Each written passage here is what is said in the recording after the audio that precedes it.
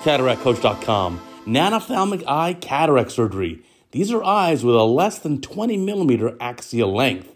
Very tiny eyes. Look how small the eye is compared to the fixation ring.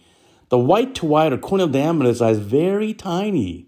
You can see this patient has quite a dense posterior subcapsular cataract with some nuclear changes as well. So making the rhexis, important to get the right size rhexis.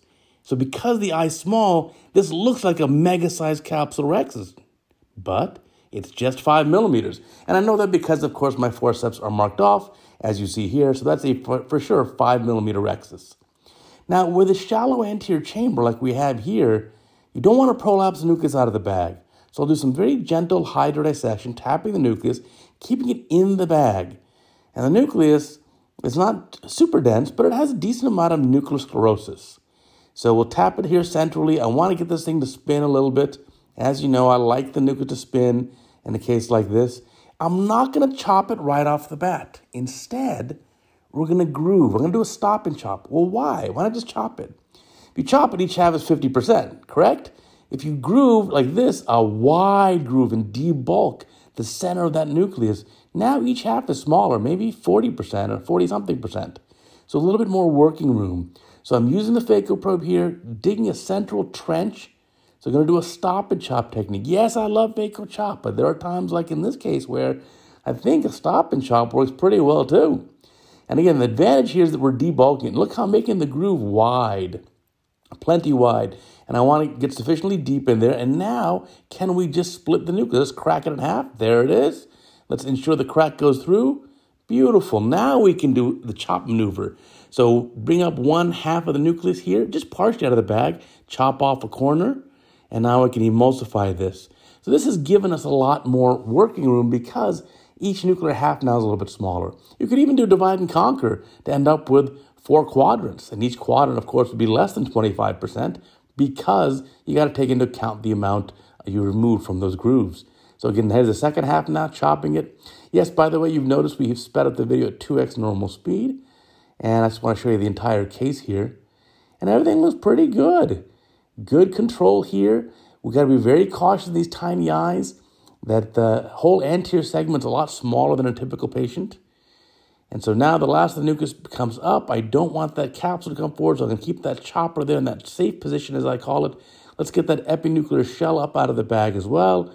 And there you go, cleaned up pretty nicely. Switching over now to do cortex removal. And in this case, it's going to be a little bit of a surprise. Watch carefully. Tell me if you know what it is. So taking out the cortex, that all looks pretty good. Good zonular support, no issues there. There you go. It's cleaned up pretty nicely. More about that surprise later.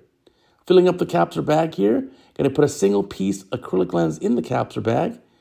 Going to do some capsule polishing up here. Just a little bit. Here comes the lens. Now, I made the incision slightly larger at the beginning of the case because this lens is a very tight fit. Think about it. This is a 32.5 diopter lens, so probably it's 50% thicker than the typical IOL that we put in the eye. That's a thick lens. And you can see it's a 6 millimeter optic. There's the lens, 32.5. 6 millimeter overall diameter, but the focusing part is substantially smaller, perhaps 5 millimeters. And now we'll remove the viscoelastic. Remember that surprise I told you about at the beginning? When we're doing cortex removal, watch carefully. There's a big piece of cortex subincisional. And we're going to get that out there at the end. It's still there. This is the tough part with these cases. Sometimes you can't tell.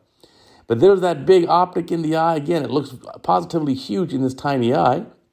And then I can tell that there's something there subincisionally. I try to loosen it up with the eye probe, or aspirate it with the eye probe after loosening it up with a 27-gauge cannula. There it is.